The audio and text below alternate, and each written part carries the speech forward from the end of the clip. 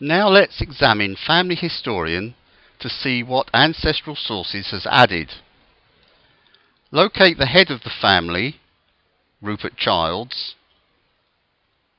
and open his property box. Apart from the name and gender of the 3 original family members, all the data shown here was created by Ancestral Sources. Click on any entry and notice that its source is shown on the right hand side with the date of entry and the assessment completed.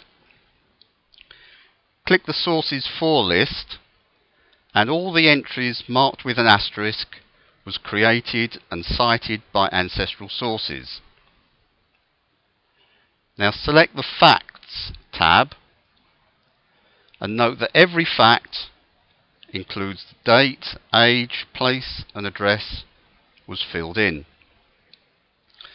The 1901 census shows the date, age, place and address of Rupert Childs and his occupation as clerk.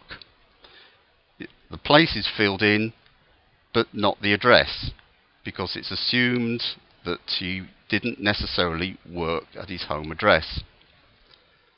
Open the source census record and notice all the data that's been filled in by Ancestral Sources.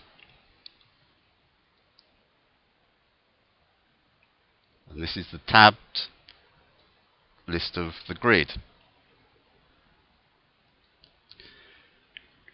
Click on Go to Repository Record, and here we have the General Register Office details that were entered. Go back to the source and click on the Multimedia tab, and here we have the image that was entered earlier.